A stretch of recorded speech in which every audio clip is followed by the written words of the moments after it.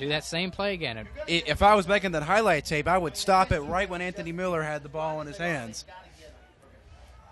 He's going to fake. It's going to draw up the middle, and he's going to be brought down behind the line for a loss of 2. That was a pretty good tackle. It was a really good read by Marcus Henderson of Wooddale, the outside linebacker. So 6:45 to go here in the opening quarter. Christian Murray leads 7-0. They have 3rd and 11 from their own 49-yard line.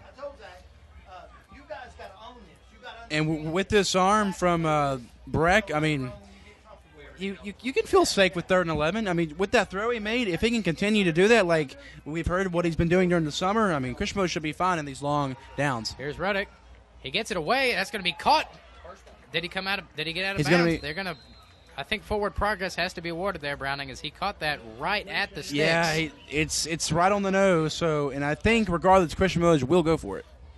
And they're going to mark him about, a lot shorter than I thought. They're going to mark him a full yard short. So it's 4th down. The offense stays on the field. Smart decision by Coach LeCastro. This is a good decision. The way they've moved the ball just in the 5 plays tonight, the way they've moved the ball